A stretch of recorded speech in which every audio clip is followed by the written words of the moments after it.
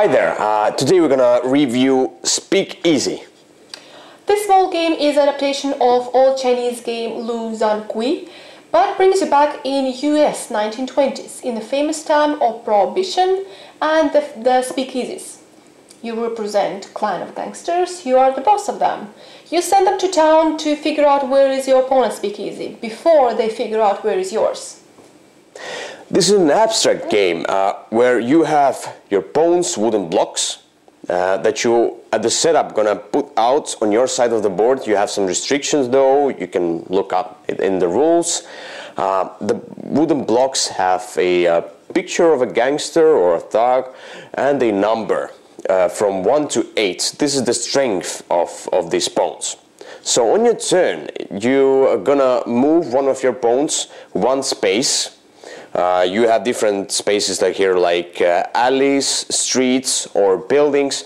Along streets you can move as many spaces as you want along the straight line, so you have different possibilities. When you meet your opponent's wooden pawn, you will compare the numbers by revealing these two wooden blocks. Whoever has the biggest one wins, the lower one is discarded. If you have the tie, both are discarded. There are some special wooden blocks as well. You have kids, you have FBI and babe. Babes are really good. They scare away almost every pawn except the kids, and they also go away. FBI, the strongest one. FBI scares away all pawns. Doesn't matter whatever the pawn is. And the kid is very weak. He loses against almost every pawn except babes. He can defeat babes. So that's the thing here. And what you want to do, you want to find the location, you want to find the speakeasy of your opponents. And the speakeasy will be located on one of the two bars of your opponent's side of the board. So it's just basically whenever you encounter a speakeasy with any pawn, or one of your pawns, you win the game. That's basically the whole game. Component-wise, this game is well done. I think you have a good-looking box here, wooden blocks with the prints on them that are, I think, quite good quality. Yeah. The board itself, so everything looks good for that kind of small game, small easy game. Yeah, I would say that it's small game done right. Like the tiny things, they have the print and the small pictures. Perfect, like just black print, but it's really good. Mm-hmm. So well done on that part, definitely. And it adds to the theme a little. Yeah, definitely. So I wouldn't say that the game is thematic. Well, you don't feel the theme, though everything quite makes sense here. So you spread people around the town, you try to invade the opponent, you try to outsmart him and bluff. The bluff and outsmarting opponent is the main thing and the coolest part in this game. You try to hide this like 50-50 chance that where your speakeasy will be in one bar or another, but the way you place your blocks around one or another, or the way you will move the blocks out from the space from these, is actually it's really important, because you will want to have a look what opponent does, which blocks he moves, which part he will defend more, which one less. So it's really good bluff. Yeah, when you when two pieces struggle, you reveal them. And for example, even if you will win, your piece will be revealed, and now your opponent knows what you have there.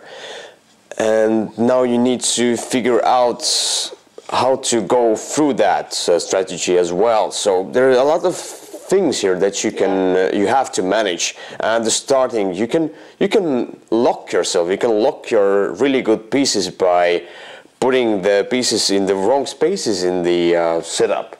So I think it's a smart game. It's a really smart game. And I would say actually the let's say setup of the game is quite important and interesting part of the overall game, because this is perfect game when you finish the game and you'll say, oh, okay, I want actually the return game, because I know I didn't place my blocks well. In my last game I ended up with good pieces to protect my speakeasy, but I didn't have pawns to move and reveal opponent's speakeasy. So it's exactly the place where you feel like, oh damn, I did wrong, and you just hope that your opponent did the same. So. Yeah, when we played, and there are some other strategies. In my first play, I blocked few good pieces. I don't know why. I just placed them somewhat randomly. I didn't know what to do in the first game. So you need to play it more than once to understand the game. To like have sometimes you have these teaching games, you know, but this time you need to learn game by playing it several times. But it's easy. It's fast. It's like 30-20 minutes. It's done. And the rules are quite easy, so you just go. It's like abstract, it's like chess and so on. So you just go through this game once. Oh, all right, now I know how to put the blocks. Now I'll go with the other one. So I don't know. Overall, it's a really good. It was surprisingly good game for let's say for this type of game. Yeah. I'm not fan of these kind of games. And I was surprised that I really felt like, oh, I want to play once again. Like, I want to try now because I'm smarter than how I will place the blocks. So it really leaves you the feeling like, oh, and you discussed after that, oh, why did you put that way? Why did you block? Why did you move there? Or why didn't you like place pawns? It like creates lots of questions, lots of discussions after that. I like some parts of this game as well where you are bluffing your way. You can just take away all the defenses from your speakeasy, and the opponent thinks that you don't have a speakeasy there because you took all the defenses away, but then you still have it there. So it's like I like that aspect of the game. I like the look of the game and how fast it goes. But for me, that's why I don't play chess anymore. I have played chess so many times. I was really good at chess in my childhood, but right now I'm not like fan of that kind of game. So I cannot tell that I like the game, but I will not tell that this game is not good. This game is good for what it is. And I think it's a great game for couples who like abstract games, I think. Who are fine with abstract games and who want to have good game in a short time. So good gaming time in a short period of time. Yeah, yeah. It's not a the thing is that you will fight with each other, that you will attack each other, but it doesn't feel like you are attacking or killing your opponents or whatever. You know, it feels like you're just going through and you're discarding something. You know, and for the couples that don't like the this sort of tension take of that and aggressive games. Aggressive games. Fun because you don't feel aggression there. So not at all. If you know these couples, so if you are one of them, you should try this game definitely. I think it's not as expensive as well. The shops, yeah. No, it should be. So you should try to find this one out if it looks good for you. But we should then go to our final ratings, yes? Yeah. Let's go.